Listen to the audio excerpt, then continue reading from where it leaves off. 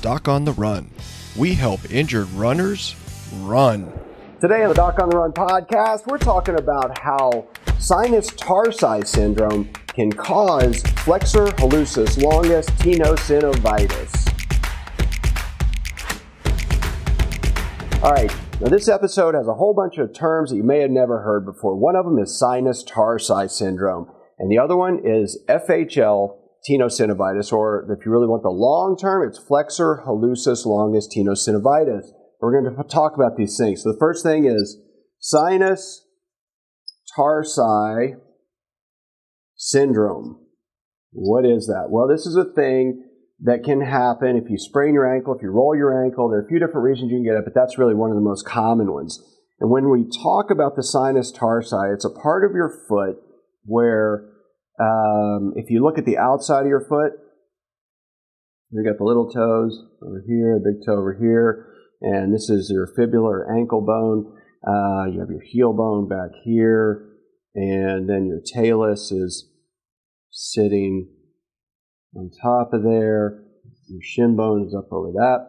And this little hole in there is actually what we call the sinus tarsi. So if you're trying to look for this on your own foot, it's actually really not that hard to find. If you want to look for it, I'll show you how.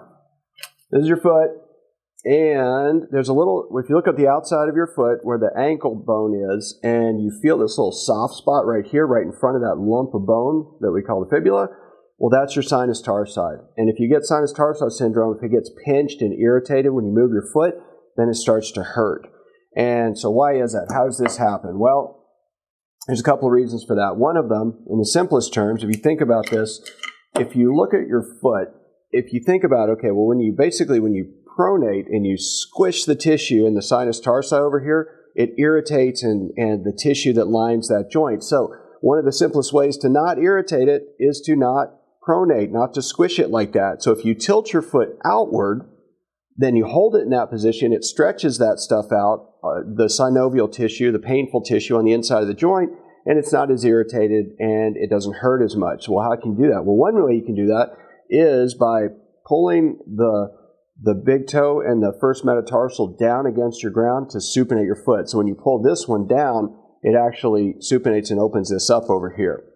So what does that mean in terms of this other thing that we're talking about, which is the FHL, or again, if you want the long term, flexor hallucis. So hallux, flex means to pull down. Hallux is the name for the big toe, and there's a long one and a short one, so we're talking about the long one that attaches to the end of your toe, and then tenosynovitis is the inflammation of the lining of the tube or the sheath that goes around the tendon. And so when we look at the outside of your foot, the inside of your foot, this is the outside of your foot over here. This is what we call the lateral view, or the view from the outside. And if we look at the other side, where we have the medial view of your foot,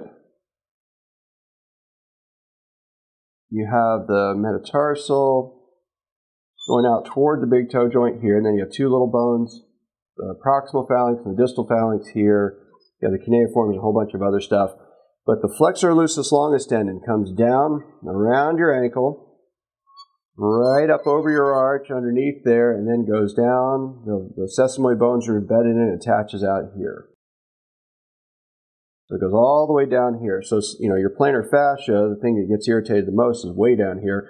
But it's oftentimes confused with plantar fasciitis because it's sort of in the same neighborhood. But if you get inflammation of the tube that goes around that tendon, you may have arch pain. You may think you have plantar fasciitis, but it's because the lining of this tube around the tendon gets inflamed and irritated. But again, it gets overused sometimes because you're pulling your big toe down excessively, trying to push your foot into supination and tilt it over to hold it there to take all of the irritation off of the sinus tarsi on the outside of your foot.